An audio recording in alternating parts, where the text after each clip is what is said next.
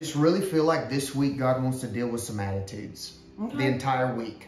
So we're going to see where it takes us and everything, but I want to deal with this today, or this week. So here we go. Go to Genesis chapter 4, 6 through 7. Genesis chapter 4, 6 through 7, and we're going to get some attitudes straight. Amen. We're going to do some stuff here. If you've not shared this already, go ahead and share it. Tag someone, inbox it, share it over all of your platforms, and reshare it. Help us boost this message of hope and truth. Okay. Oh, my hoodie's messed up. Oh, no. Pull it that way. Okay, there we go. All right. All right. Genesis 4, 6 through 7 says, "Why are you so angry?" Preach. All right. Now, this is the Lord speaking to Cain. He said, "Why do you look so dejected?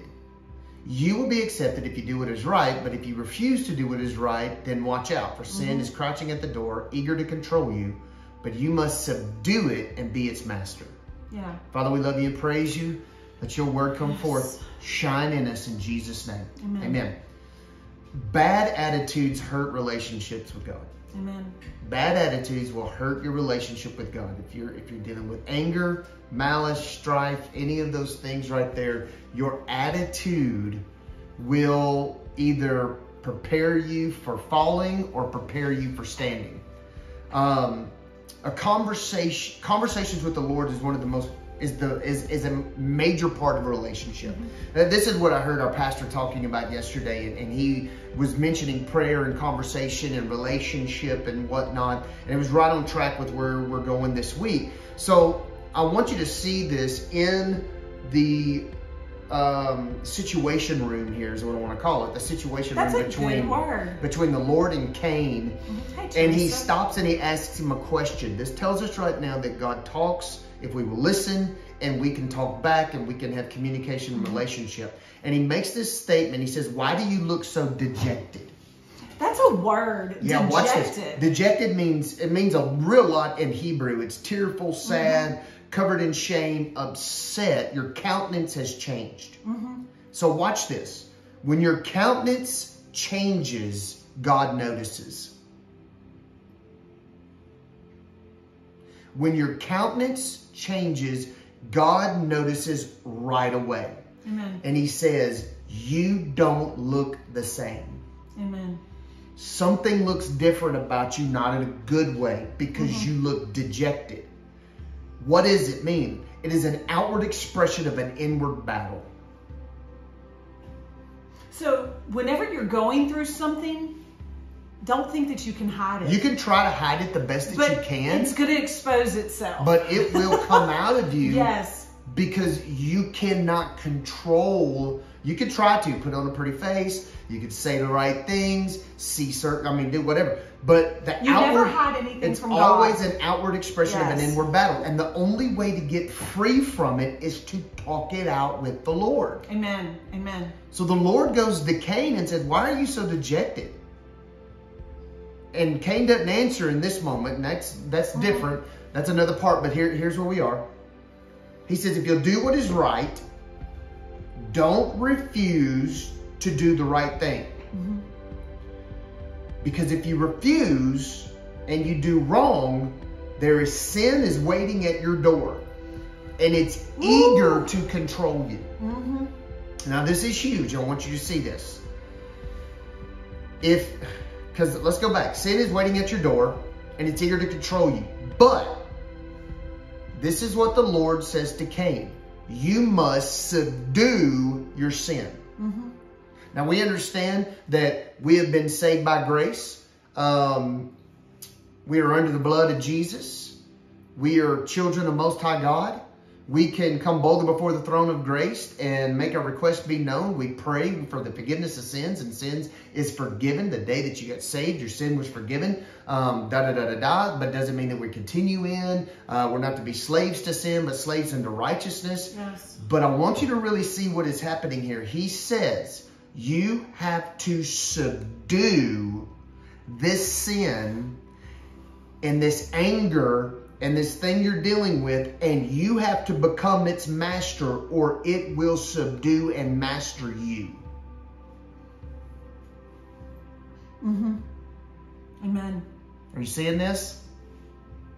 The word subdue means to look into the face of your enemy and conquer it with force. You can't back down from this kind of thing. Hold it down and not let it up. Yeah. Paul says it this way: I die daily to master my flesh. If not, my flesh runs my day and not my spirit man. Wow. So for whatever reason, and I don't want to set up a dogmatic type of evaluation here when it comes times for the holiday and say it and like this always happens. But something around the holidays always produces attitudes. Well, can I just say, and not that I'm approving of Not this, that it's good, and yeah, go ahead. But you're talking about traffic. You're talking about long lines. The fruit of the Spirit is exposed during the holidays. And guess people what? At your house, people coming over. That fruit was already, hold on just a second, that fruit was already there. But it got exposed. All year long. It got exposed. But because of the pressure that's applied because of the traffic, the long lines, the cranky people at your work, all of the new people in your house, all the extra cleaning that you're doing. Trying not to get caught up in the hustle and the bustle of the holidays. And I ask you a question, because I know that, and I know that this isn't your message, so I'm going to stop here in a second. But why are you doing whatever it is that you're doing? Who is it for? Well, let's sit right here. That sometimes I don't even think that you have to go anywhere and do anything. Attitudes just come because there's just this. Well, I want to say there's an uneasiness, and let me tell you this. Even though December is a time for Christmas and joy and celebration and everything, you know what it also is? It's the ending of a year and the beginning of something new. Yep. And so there's always this fight right at the end of the year to try and stop what God's wanting to do the next year. Yeah. And here's what I hear. It produces an unbalance during the holiday season time that gets us so stressed out, which I believe is trying to keep us from entering in the proper way into the next season and the next year. So what we have to do is we've got to subdue these attitudes. Well, and I want to say this because I want to drive this point home. Why are we always in such a hustle and bustle during these holidays? Who are we doing this for? And that's what we've got to ask. Are you trying to spend time with your family or impress your family? Are you trying to have quality with them?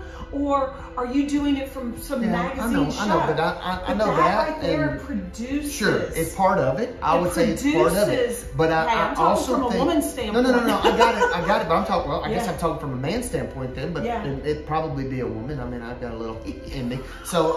What did you just say? Well, I mean, if a woman was taken out of man, there's a sensitive part of man somewhere. There is a very sensitive part. Praise the Lord. So what it is though is that there's something that creeps in around this season and tries to master you when it says that you are the one that is supposed to be mastering it. Whoa, come on. You guys hear this? Say that again. Say that again. This thing creeps in because of one little attitude and tries to master you because you didn't subdue it. And then what we need to do is we need to master it. He said, I want you to master and subdue this thing. The Lord is speaking to Cain. He said, I can tell that there's something different about you because I can see it on your face. Wow. That's so good. That's so good. Are y'all getting this? And you better refuse this thing because it's waiting at the door to pounce on you like a lion. And then that attitude, if you don't put that thing in check, that's the thing that opens the door to sin. What I need you to do is subdue it. Come on. And become its master. Put your heel on its throat and never let up. Because as soon as you let up, he gonna get up. Now watch this, guys. Listen. Amen. Sin is gonna be here till the day Jesus comes back. But you don't have to let it in. But you don't have to let it in. You do not have to let it in. Are y'all hearing this? The enemy's gonna do everything he can to try to destroy you every single day. But we have the victory. We have the victory. We're not sitting here crying and whining and all of that mess. Because why? We're going to conquer. Yeah. We're going to subdue it. We're not going to let it up. which we're going to check our attitudes. So I I want love you today, this. I want you to check your attitude Amen. and see, is there something that you need to subdue today to put those attitudes in check? The Lord's speaking to you. Amen. It's time to subdue it. Amen? Amen. Now, we're going to talk some more about it this week because we're going to get some better attitudes. But we might have to keep kicking some attitudes down before we get there. I'm so glad you're teaching on this. This is I know it's crazy for during Christmas season. But this is not something everybody wants to talk about, it's taught during the holidays. I know, but here's the thing. You're going to go to church and everybody's going to talk about the birth of Jesus and whatnot. Praise God and the joy of the Lord. And we need that. But I want to get real with you so that you go through the holidays not faking it, but in true joy. Yes. I want you to go through the holidays really excited and enjoying, knowing I've learned something to help me subdue this thing that's tried to destroy my Christmas every year. And I will not let it happen this year in Jesus' name. Amen. Amen. Amen? If you are just now jumping on, you're going to want to go back and watch this from the very beginning. Share this, tag this, inbox this to someone today. You need to make sure that you gather your kiddos around the table tonight, parents, and go through this lesson with your family this evening. I believe that this is a family devotion teaching. Husbands, wives, kids, young and old, all need this lesson. This is so important. Mm-hmm. If you have, and I want to change notes here. Go to our website, chrisbrooksministries.com/partner. I want for you to pray and ask Holy Spirit. Don't just do this haphazardly, because whenever you link arms to impact lives with a ministry for the kingdom of Almighty God, don't take it lightly. Ask Holy Spirit what you can sow into this kingdom assignment, whether it's a one-time gift or partnering with this assignment monthly. We cannot do what we do without you. We are not on staff at a church. We do not receive a salary from any other organization. It is all through the support of our partners. And whenever we go into revivals and do leadership conferences, marriage conferences, and so forth, go to our website, chrisbrooksministries.com/partner, and join with us to see lives impacted all across the globe. And if you are brand new to watching these episodes, go back to last week's post. There are so many testimonies of people that this ministry has just absolutely not only transformed their lives, but transformed their entire family. Mm-hmm. All right.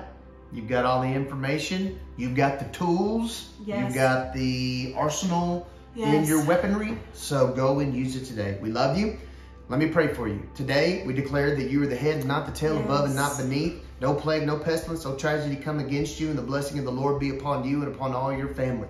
We declare that you would prosper and be in health even as your soul prospers. And everything that you put your hands to, wherever you tread your feet, you take dominion and authority over that place. When you speak the word comes forth and produces blessing and dividends over you, over your family, and everyone that you pray for and declare over. So we declare this over your lives today. And we give God all the glory in Jesus' mighty name. Amen. Amen. We love you, and we will see you tomorrow, 8:30 Central, 9:30 Eastern. All right, guys. If it doesn't challenge you, it won't change you. Bye. See ya.